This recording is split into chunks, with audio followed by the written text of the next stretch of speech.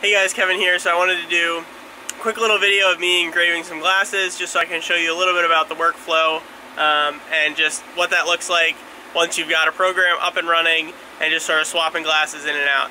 Now, no one's trying to say the Muse is a production machine. Doing one glass about every 4 minutes for this logo that I have is not the fastest speed in the world. There's a lot of lasers that'll do 30 seconds, a minute, even much faster than that depending on the power and the speeds that the gantry can sustain. But for doing all sorts of different jobs and a low entry price point, there's really nothing better than the Muse. So without further ado, let's jump right in and I'll show you the process flow.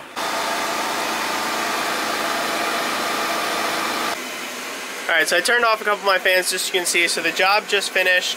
I got my compressor off for now just so you guys can hear me. And then essentially all I'm going to do is I'm going to reach in here, loosen this screw, which is holding down on the glass. I'm just going to pull that glass out. You can see it looks absolutely beautiful. Take that out, set it down right here, grab my next glass, and I just tuck this under here. I'm being very careful not to move the jig because I don't want to lose that spot so all of these look consistent. Then I'm just going to apply a little bit of downward pressure on the bar here. I'll switch hands. A little bit of downward pressure and then tighten that up. Once I do that, I can now run the perimeter. And what I'm watching for is to see if that glass skips at all, or if it stutters, or if it doesn't look smooth. So this looks smooth to me. So I'm going to stop doing that perimeter. I'm going to close the lid, turn my compressor back on. So I just have a little knob over there. Hit run job. Start it out, and then try to let you guys see here. You can see it's going to start engraving away.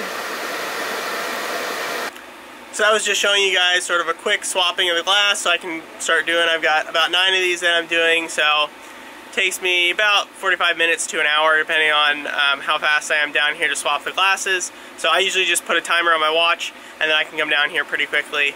I'll have to give you guys a little bit of a sort of mini shop tour down here so you guys can see exactly what my setup is, the chiller, the compressor, that sort of thing. The compressor was an upgrade I did recently. Definitely recommend it if you're cutting wood. If you're cutting acrylic or doing engraving on glass, not really a requirement, but definitely something that helps a lot with wood and helps get those cleaner cuts. So if you like this video, feel free to hit the like button below or subscribe.